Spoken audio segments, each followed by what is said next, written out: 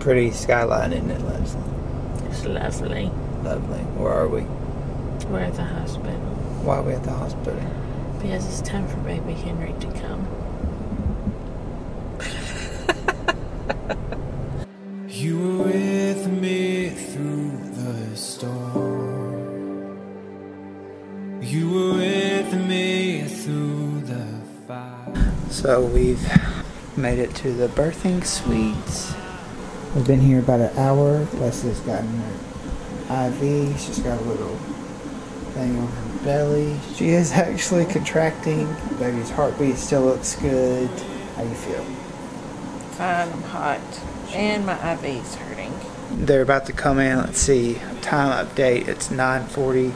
They're going to come in at 10, measure her cervix, and see how far along she is.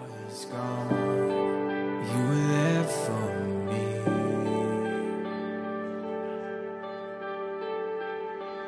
Forever strong. Alright, it's 10:20. Leslie is at 1 centimeter. They just came in.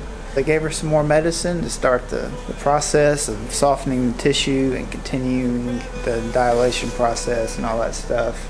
And that's it. She's about to wash her face. We're going to try to get some sleep because we're going to be doing quite a few checkups. It's going to be an early morning, going to be a long day.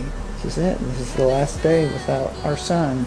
He's going to be arriving in this very room. In this very room, he will go from in here to out here somewhere else. Have a slip and slide for him. You were there for me.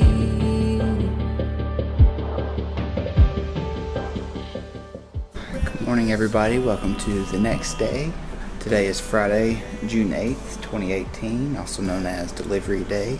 About 40 minutes ago, Leslie's water broke, so we were excited about that because it broke on its own. She didn't have to have somebody come and do it. We're still waiting. It's 6:30 in the morning. Hopefully he comes soon. Forever faithful. I'm holding on to your promises. I'm trusting you with all that I am. I'm holding on 'cause